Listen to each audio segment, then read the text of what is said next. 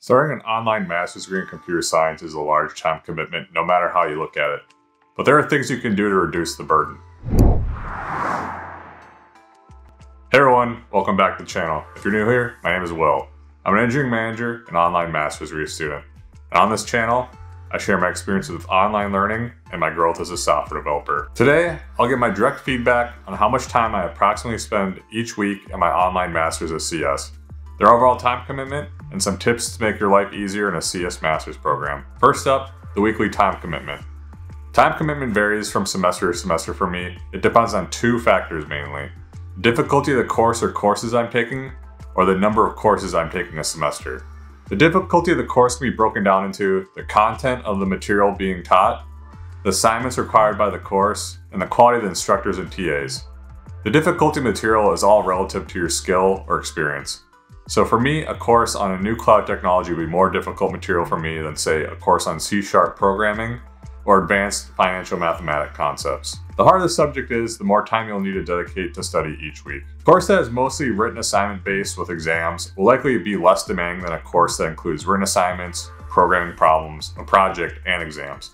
From my experience thus far, programming style assignments and projects eat up the most time. Each class that isn't a capstone will have weekly lectures with a learning assessment at the end, and for the most part, you can guarantee a couple hours will be required here alone. The last factor is the need for self-research due to lack of response or accessibility to instructors or TAs. Most of the courses in an online master's degree will lay the foundation, but will require some do-it-yourself components just to find answers for missing pieces. The amount you need is generally correlated to how active the instructors and TAs are on the course forums. The good ones will address the common gotchas or restate the problem that was previously hard to interpret. The Georgia Tech OMS CS has an open source course planner with a review of courses from students, and on average across all courses you can expect to spend generally 13.5 hours a week. This generally aligns with the experiences of mine as well. Some courses require a steady pace of 15 hours or so a week, while some might be 5 hours one week and then 25 the next, depending on what's due. Obviously, this can multiply time commitment by the number of courses you're taking a semester. The first semester in my program, I naively took 2 courses, and that was a big mistake. I had no free time for most part, and now I only take 1 course a semester, and the load is much more manageable. Next, let's touch on long-term time commitment. Now that I explained my weekly commitment, I'll briefly touch on the overall time commitment for participating in an online master's degree in computer science. There are 2 factors at play here: the prep work I needed to complete prior to gaining acceptance into my program, and the actual time commitment to graduate. In order to apply and get accepted in my program, I needed to spend significant time.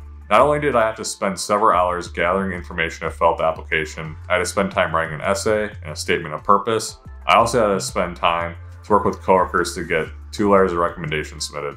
This roughly took me around 20 hours.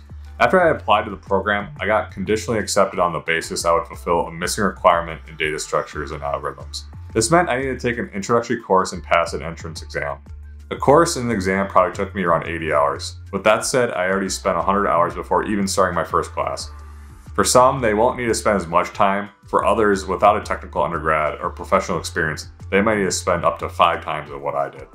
It'll take me around 30 months to complete the entire program.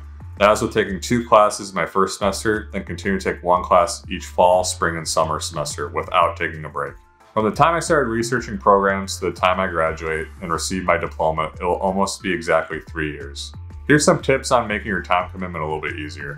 As I already mentioned, pursuing a master's degree will eat up anywhere between 10 to 25 hours a week of your time, depending on your course load. For someone that either has a full-time job or family, especially both, this is a huge impact on your personal life. You want to think in advance on what you're going to sacrifice in order to meet the required time commitments to pass your courses. Specifically, think about the leisure activities you can cut out to make room for things. Things like TV and video games are generally the first things to go. This doesn't mean that you won't ever have time for them, but just prepare to have less time for them. I still get a game or 2 a week of League of Legends or catch a TV show after I finish my other school tasks, but it's definitely less frequent than my pre-CS master's degrees days. If you have significant other or frequent family time commitments, get out in front of potential conflicts by discussing your required time commitments of your master's degree before you start your first class.